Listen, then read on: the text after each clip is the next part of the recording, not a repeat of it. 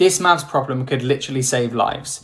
If there were two planes in the air and they're on a trajectory and they might collide, how would you analyse this and check if they're not going to hit each other? So you're going to have its longitude and its latitude, or in other words, its x and its y coordinates on a graph.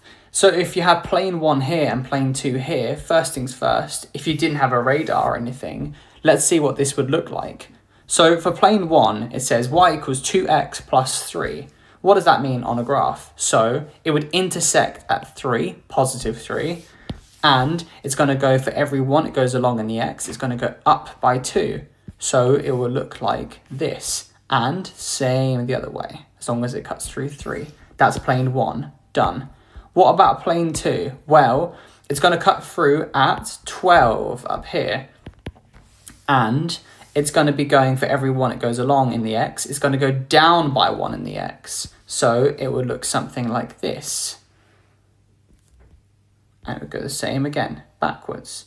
And that's known as its gradient, which is -1 and 2, and its y-intercept, which is 3 and 12.